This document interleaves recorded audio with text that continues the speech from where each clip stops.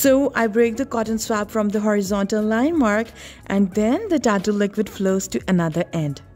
Once the end is fully soaked with the liquid, I use it. This rose red color is a reddish purplish color. It applies like a water tint. If you've used Korean lip tints, then you know what I'm talking about. It applies smoothly on lips. It's not looking patchy at all for now. It feels like water on lips. The color is pigmented and still natural at the same time. It is not sticky or slimy. It has a hybrid texture that is semi-matte. It does not have any smell, thank God, and it tastes really sweet.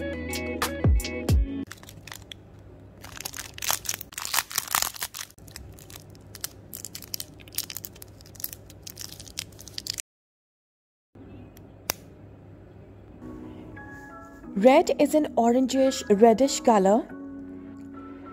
Now as I apply these cotton swab lip tints on my lips, they feel really hydrating. But later on when they dry down, they just cling onto the cracks of my lips and make it look like as if I'm bleeding.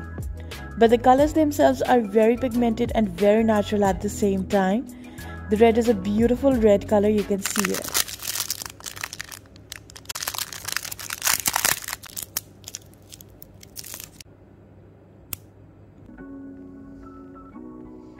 Nude is a very beautiful brown purplish color.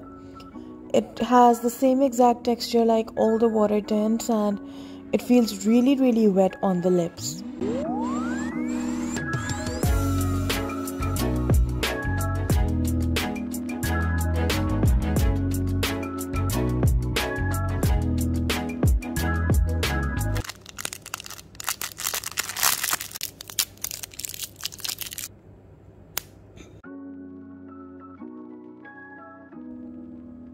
Pink is an orangish reddish color. You can see that.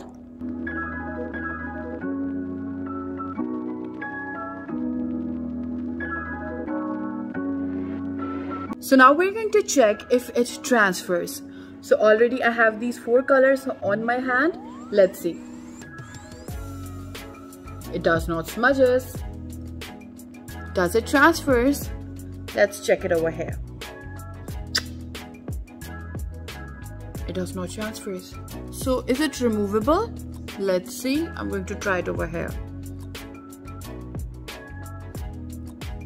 Yes, it does comes out on a wet wipe.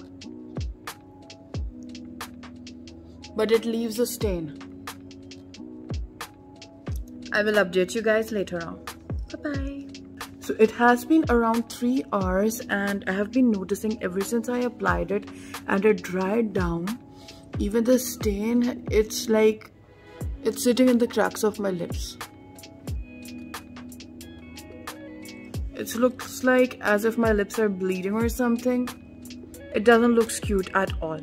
And even when I drink, a little bit of color comes off, but it doesn't bleed off the lips. So overall, I don't like it much. So I'm not going to recommend it because I prefer Korean lip tints over it.